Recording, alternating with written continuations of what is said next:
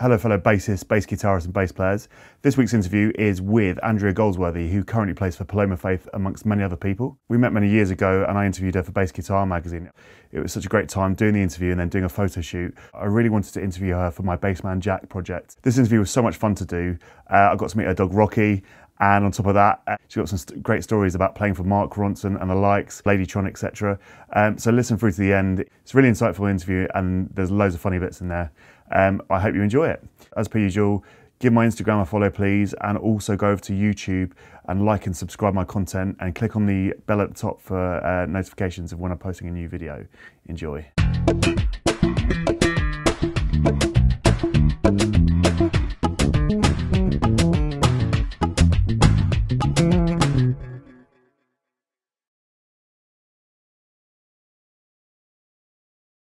I'm Andrea Goldsworthy. I'm a bass player with primarily Paloma Faith, but also I've done lots of other things for other people. At the minute I'm kind of doing a lot of functions, which is good as a musician. We go out as Faithette, so it's Paloma's live band. And the three singers then become, the backing singers become the main singers. So that's a nice little way of kind of continuing playing. It came about after the last album campaign with Paloma, so her third album. We kind of realised that we wouldn't, it was at the last kind of few gigs. She was going to go off, have a baby, and we just, and write the next album. We were like, we're not going to get to play at all. We're not, what are you up to? And it's like that, and we just thought, why don't we make a function band and then we can carry on. And then that kind of took off and was really successful. Then when Paloma came out with their last album, we kind of put a hold on that, but it was really good because when we kind of went back into rehearsals to get get everything up to scratch for the tour, it was like we hadn't stopped playing, because we hadn't. So before it took a little while to kind of gel back together, but obviously because we play all the time, it kind of clicked instantly, basically, because we are a band. This year, a few highlights. So I played on Frank Turner's album, played some double bass for his latest album, No Man's Land. That was really cool. It's an album that he wrote about various kind of lesser known women from various points in history. So, for example, it's the witch from Camden in the 1600s, and various people. It's a really good album. And then he kind of had the idea, let's get all women to play on the album, and then female producer, and so yeah, I did that. That was really good. Another highlight, played with Mark Ronson on the Josephine Oniyama show. Name dropping, yes. That's the biggest thud that I'm going to do name drop wise. But yeah, that was amazing. Obviously, I kind of when I got the call, I kind of didn't realise that much at the time. It was like, oh cool, Mark Ronson, let's listen to the song. Oh great, yeah, great song, banging bass line, like this is really good. And then there was some point you're just like, oh yeah, that Mark Ronson who's done all of these amazing things. So yeah. It's been 11 years. Veteran. It's amazing. So this year, actually last month, was the 10th anniversary of her first album, Do You Want the Truth or Something Beautiful? But obviously before that, I met her in May 2008. That was our first gig. I can't remember the name of the venue. I've changed it loads of times, but it's in West London. Anyway, and we had about 4 or 5 gigs that year, like Hoxton Bar and Kitchen, now Colours Hoxton. Just a festival in Jersey. Like, I think it was kind of before she was signed, then she got signed, and then, of course, then by 2009, things were obviously all taken off. But yeah, so it's 11 years. There's me and one of the backing singers, Miss Baby Soul. She joined, I think, 2009. So we are the veterans. The initial stuff that she did was a lot more, I guess, a bit more kind of a bit jazzier. It's kind of a bit more niche, as in a lot of songs sounded a bit like, there was a very like retro-y kind of feel to a lot of it. And then the first album, although I think that still does continue through a lot of it, but obviously there's more of a kind of like mega pop aspect to it now. But yeah, I think the second album was definitely more kind of electronic. I was on for those tours. It was like, I think I only played bass in like about 3 or 4 songs, and the rest was all on Moog, which is great. Yeah, Moog Voyager, amazing synth. And yeah, then the third album was a lot more kind of soul and funky. Like there was a brass section then for that tour. I really enjoyed that in terms of electric playing, because a lot of those songs, it's just a lot more, still playing the Moog as well, but a lot more kind of, you know, of that kind of funkier bass lines, which is my kind of preferred style. And then the last album, mixture of all of them really. I think kind of bass line wise, the last 2 albums have been much more kind of involved for me, which I like more of a challenge. Like the second album, a lot of the Moog playing, I understand, and I'm, you know, it's not for it. It was just a lot of kind of one, like carry on. You know, it wasn't, which is fine, and it's what the music needed, but not necessarily. I prefer to a little more involved, but you know, but I will of course do whatever's required, being a professional. Yeah, so I think it's become more, I don't know, maybe that's my confidence as well, I think. I think I've obviously grown a lot in confidence over the last kind of 11 years. Not that I ever wasn't confident, but I think I've got more confident actually at playing less. Having said all that about, you know, I don't want to, you know, it's not as fun to play single notes on a keyboard. That it is, you know, something more involved. Say, yeah, 10 years ago, I would have had this minor anxiety running that, oh my God, this is, you know, I should be doing something else. Maybe let's make it a little bit more complicated, and, you know, and then that wouldn't work, and then you'd eventually just stick to whatever that possibly simple line was. But then, yeah, I'd feel a little bit anxious that perhaps it wasn't enough. Whereas now I think I've got more maybe I'm just lazy, I don't know. No, it's kind of knowing when to stop playing as well as playing, and knowing where the gaps are, and not overplaying. No, I didn't ever really overplay, but I wanted to, and now I don't. So yeah. It's interesting. It's like the with the Mark Ronson thing. I think there was one point where he said like, "Oh, I think you could afford, like, really great. I think you could afford to just sit back on the chorus," and something like that. Like, I remember early on, if you know, if people, MD or producer or whatever, anyone would say things, immediately I'd just be like almost in this kind of panic. That's like, oh God, right, what have I done in it? And whereas that was like, oh yeah, of course, I know exactly, because the verse was quite laid back, and then the bridge actually picks up, and then the chorus kind of returns back to the verse, but of course the bridge is picking up, and then I'm still kind of a bit ahead in the chorus. Totally made sense. Fine, yeah, of course I can do that without having like internal meltdown. And I think that's the difference now as well. It's having like understand what they're saying, and then, you know, and then just doing it. That's fine. I've had a long. I know that it happens sometimes. I like the tone pretty much all the way rolled off on the bass. I like that sound, and there's been a few sound engineers over the years that have been like, can you roll the tone, like put all the tone on? Like one sound engineer made me change my strings. Yeah, right? My lovely old strings. Bernard Edwards mentioned that point where I think he was in an interview and said, they were like, what strings do you use? And it was, I don't know if this happened, but the story is that he was like, Niall, what strings came with this bass? It's like, so anyway, that was it. But so it made me change the strings. I had to, my in-ear mix had to be like completely EQ'd, so that, because it just sounded like hell, like zingy hell. But anyway, so Mark Ronson was like, hey Andy, have you, where's the tone on your bass? I was like, a little bit on. He was like, all the way off. I was like, can do. Yes.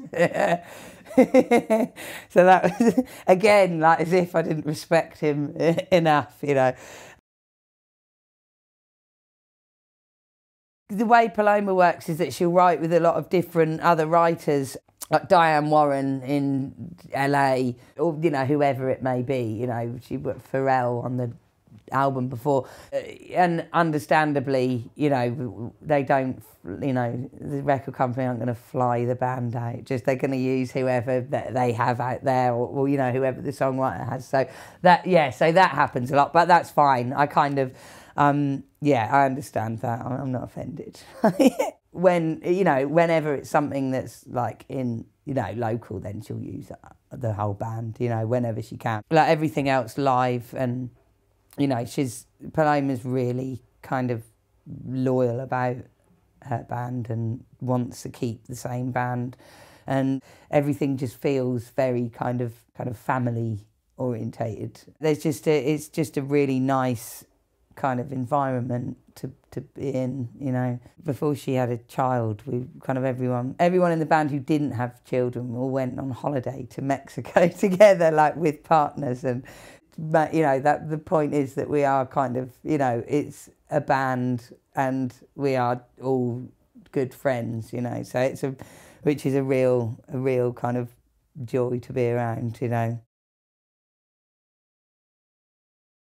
The Frank Turner thing, playing on his album, was really, really great. It was nice to do some double bass as well, because I was playing double bass on the previous album, but on the last album it was just all electric. So it's nice to kind of get that kind of going as well. I've been doing much more, like a lot of the functions I'm doing recently as well are all on electric, so I want to kind of keep my hand in. I've got an originals project called Port Noise Complaint, as in, I didn't know, see, we came up with the name, someone had seen the film and just said, I like the sound of that for a name. And I hadn't heard of the book or the film, and so when they said it, I just saw the three separate words as Port Noise Complaint. Obviously, it's spelt differently in the book. And also, I didn't know what it was. None of the band knew what it was about either. So we just, anyone who doesn't know can Google it. But anyway, we kept to the name, which I still think is a nice name. So it's me and double bass. We've got Adrian Cox, my boyfriend, on clarinet and sax and singing.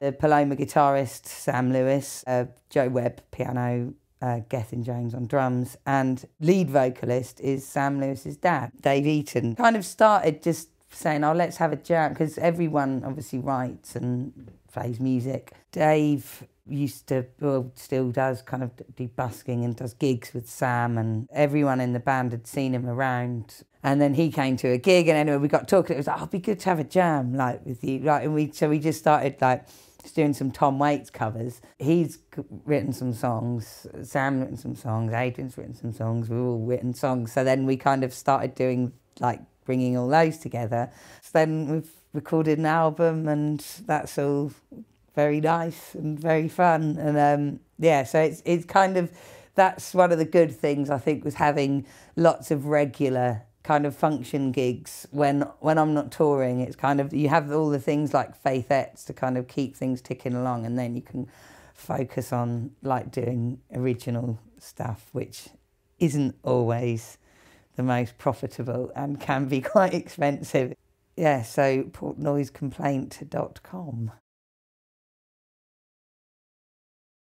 I had like a few kind of piano lessons that I was not, I mean, I was all right. Had my like cousin's Bon Tempi organ, like, because she was 10 years older than me, and like she'd given me that, and when I was a kid I'd play, like, work out theme tunes from like cartoons or whatever. Loved the recorder. I loved the recorder. Anyway, yeah, so I had a few piano lessons, and then got into like Nirvana and The Cure and all that kind of, you know, music that was around at the time, and it was just like, I want to play guitar. And I'd kind of mentioned it. My dad had like an acoustic Spanish guitar that he'd never been able to play. He had had it since he was a kid. So I was kind of mucking around on that. And then I was like, I'd really like an electric guitar. And my dad came home from work. So I've got you an electric guitar. Like, he's like, well, someone I worked with, he just had it, and I mentioned that you wanted one, so here you go. Like, and it was a bass, and I was like, oh, okay, yeah, I'll give this a go. Yeah, it was a like proper kind of Frankenstein. That someone had tried to make it fretless, and so they're like after the 12th fret or 13th fret, I can't remember. There's no frets, but they hadn't been filled in either. Like the string tree looked like some bit of plumbing equipment. I don't know. It was really massive, like metal pickups as well. But anyway, that I kind of had a few lessons from my friend, and the first thing I learnt was Wild Thing, I believe, which was really closely related to Babes in Toyland. He's my thing. Anyway, yeah, so that, and then I also, my friend who played guitar, I kind of started to, I then borrowed an electric off him and was kind of learning both at the same time. But I was like, I just love the feel of bass. I love I don't know, just that ability to dig in, and I just found the bass compared to guitar lines just so much more satisfying. Even though I think beyond, like in stuff like Nirvana, that kind of like really crunchy thing, I don't know, I just always felt like it was too, the strings are too delicate on a guitar, and I just, even though you're like really, I just like to dig in, I think. So again, that's why, yeah, that was the thing with bass. And then, so I played a good few years with local bands in my hometown, Lowestoft. Then acid jazz came to town, and I started getting really into that. By this point, I could play, not great, but I could play. So that was really good to get into all of that stuff. So it was bands like Corduroy and like all of that. And then, of course, mates who's had like, you know, amazing record collections be like, oh, you like this? You like Corduroy? Listen to this, Curtis Mayfield. And then you're like, oh, right, this is... So then that whole world, it opened up. Funkadelic and Parliament, and then that was like, this is amazing. This is why bass this is what it's meant for. So yeah, getting into all of that music, and then again, that made me a much kind of, you know, better player in terms of, you know, there's more of a kind of style, and gradually getting into more complicated stuff. And then yeah, moved to London basically. I had a gap year in Mexico where I was going to study like psychology, and I got into loads of good universities. And then had like a bit of a, not gap year, just a bit of an adventure for about 6 months in Mexico.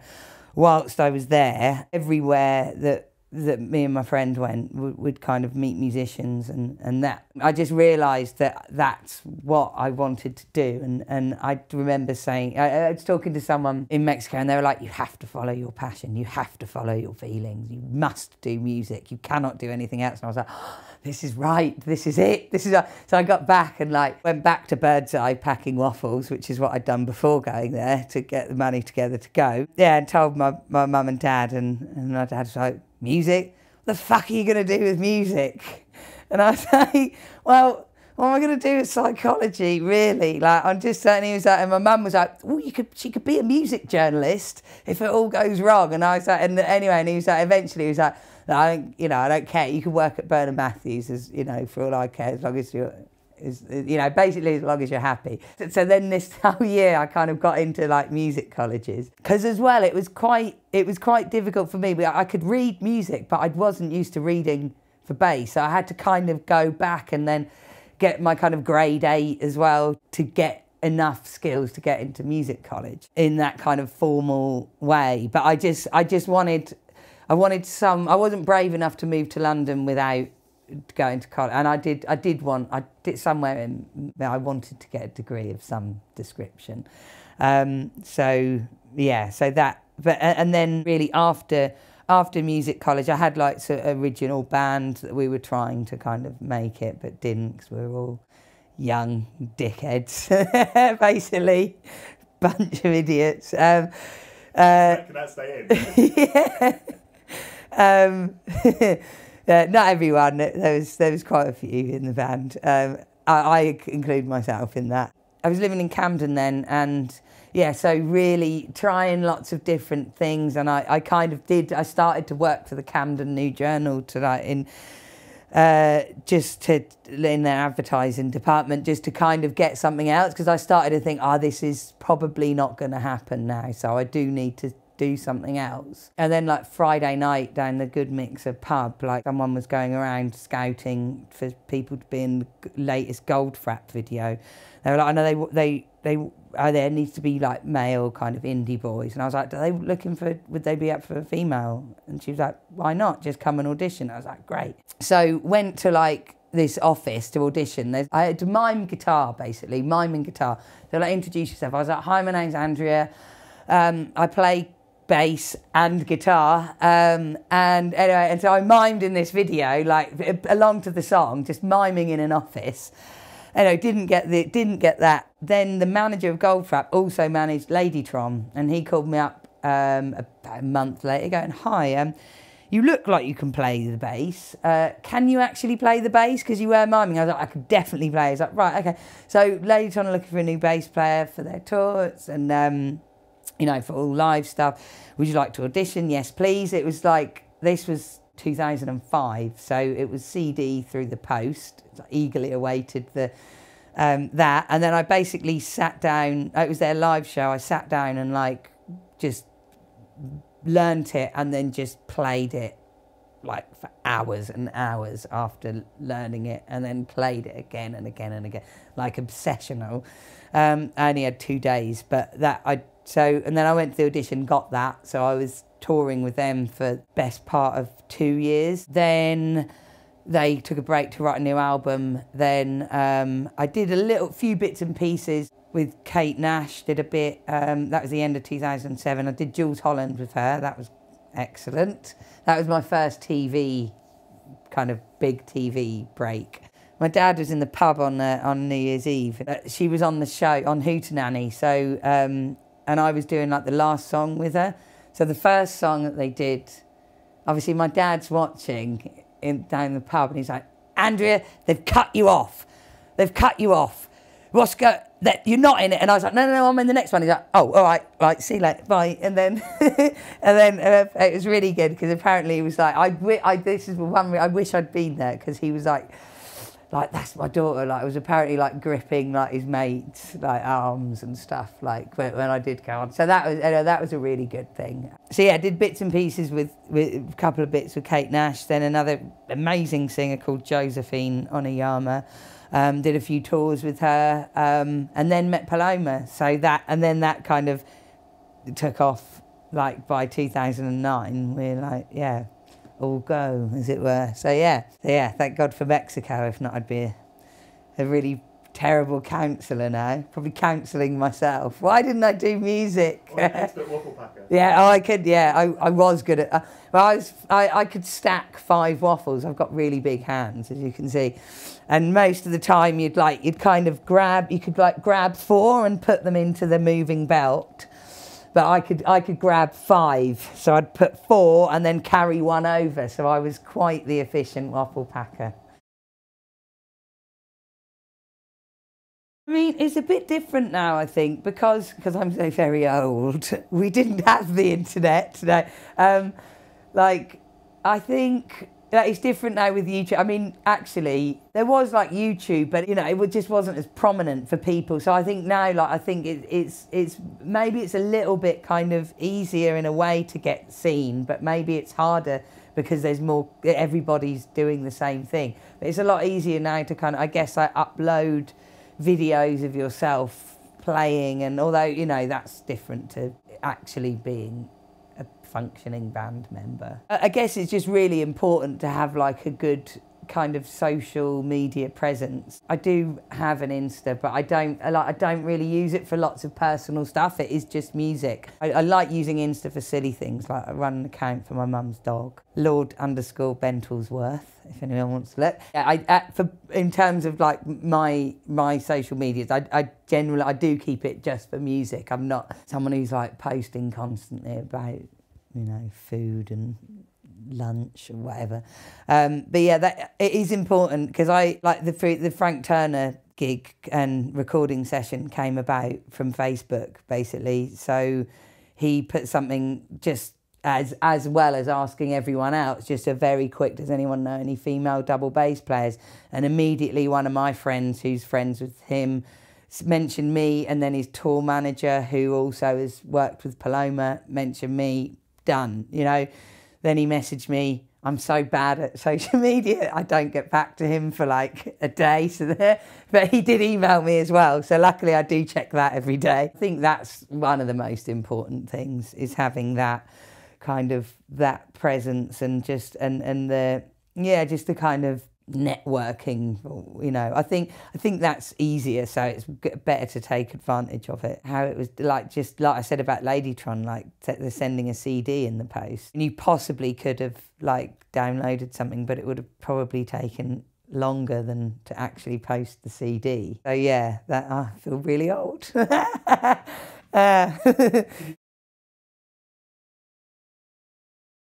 Just kind of playing for the music, and just, yeah, just not being hung up on it having to show you off as, look at what I can do. Like, it's okay to just like play something really simple, and just, it always, for me, really the most important thing was just having a really good feel over playing the complicated things.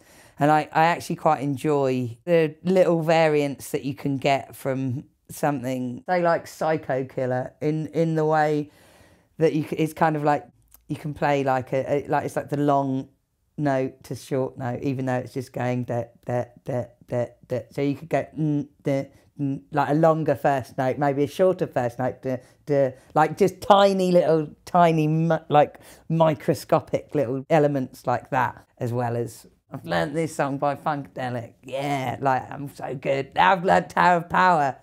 What is hip? Look at this, really fast. Da, da, da, da, da. You know, which is important as well. Bass is Fender Precision 74. I got it from a person who had basically bought it at the time, and I got that in 2007.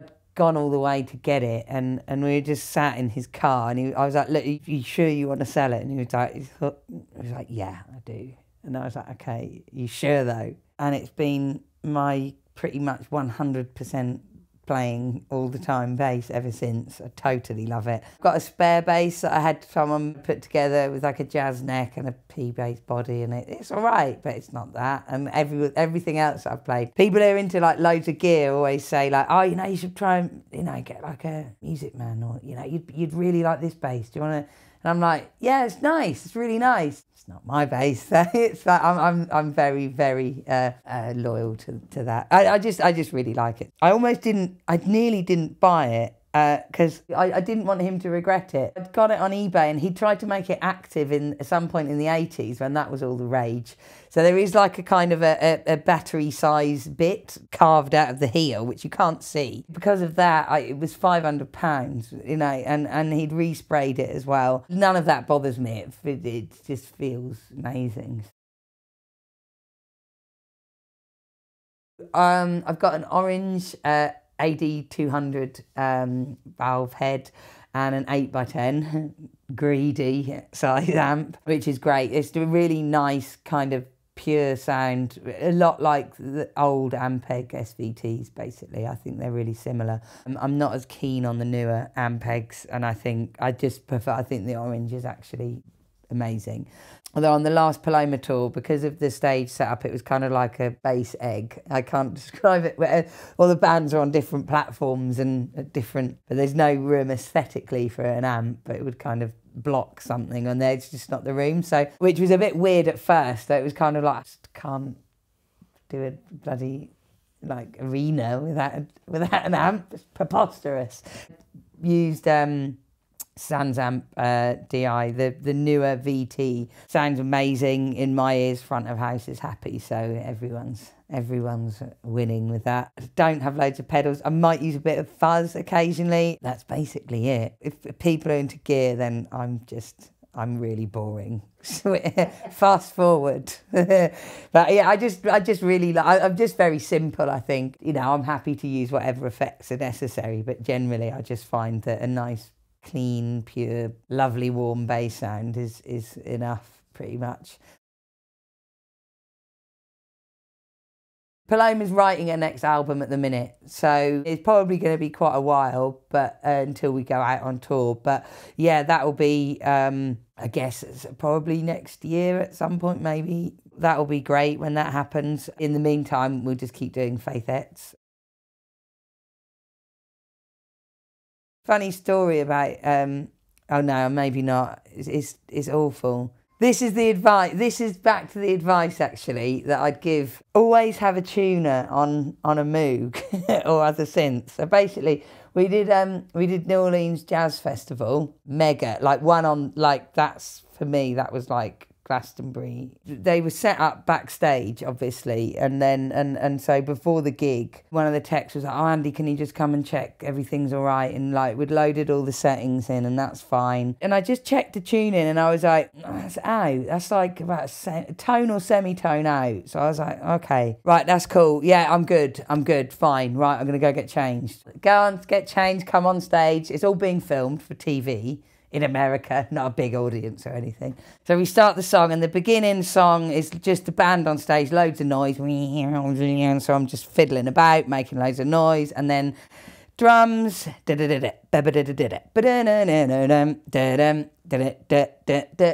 playing, and I'm like, who's out? Someone is so out. It's so. Is it one of the brass? Like who? And I look up, and I see like the MDs going like that, like playing, and I'm like, oh no, it's me.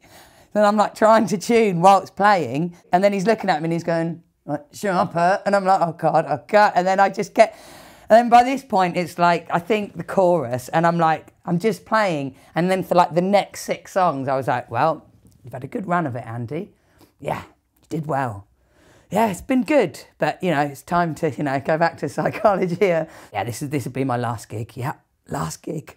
Like, I was convinced, like, it was just, and luckily, like that, but you can't see it. Like, I look like I'm having a great time. Internally, I'm basically having the biggest meltdown. So I've just been out of tune. New Orleans Jazz Festival in front of all these people and all this, it's on camera, it's going to be there forever, it's on TV. Luckily, they don't broadcast the first song.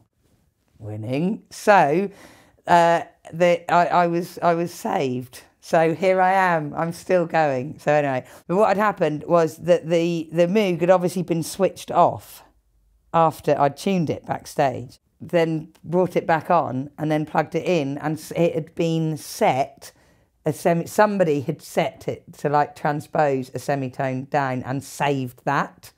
So that's why it was out of tune.